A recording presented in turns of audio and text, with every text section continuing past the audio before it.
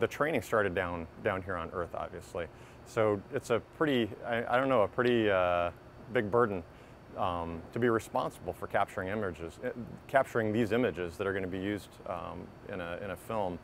And so we wanted to do a good job learning as much as we could from, and it was really a master's class here at the Space Center, because we had James Nyhouse and Tony Myers and Greg Smith, folks that have worked on previous space IMAX movies, giving us the instruction on how to operate the cameras, how to capture sound, how to do lighting and focus and framing, and all of the things that are important to using these cameras and capturing the images that we wanted to capture. So we spent a lot of time training on the ground, but you can only get so far. I mean, once we were up on orbit, we were kind of on our own. One of the amazing capabilities that you have up there is that you're flying around the Earth every 90 minutes, and you spend a good part of the day flying, you know, with your orbit taking you over North America, where your family and friends live. So you get to look down at the Earth and say, hey, I used to live there.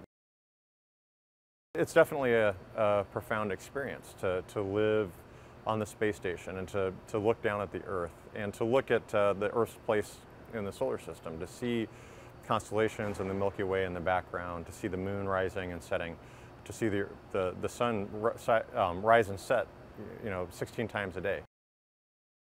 I did not feel disconnected from the Earth. I felt, I don't know, more connected to the Earth, to my family, seeing where we live, where my friends were, places that I've lived, the place where I was born, seeing those things from the window, just made me feel a connection.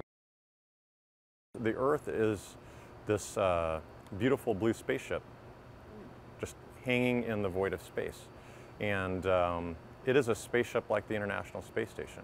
It is the home of humanity, and it provides us air to breathe, water to drink, food to eat, protects us from radiation, and it protects us from the cold void of space. And yet, I don't feel like we take care of it like we take care of the International Space Station. I mean, we recognize that if the space station breaks, we're all in serious trouble. But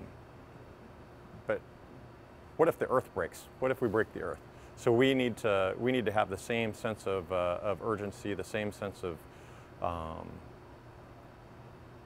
hold the Earth in the same sense of importance.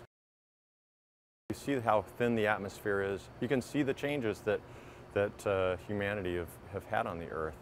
I don't know. It gave me a sense of urgency for taking better care of it. I think every astronaut is desperate to share their experience. It is such a profound experience.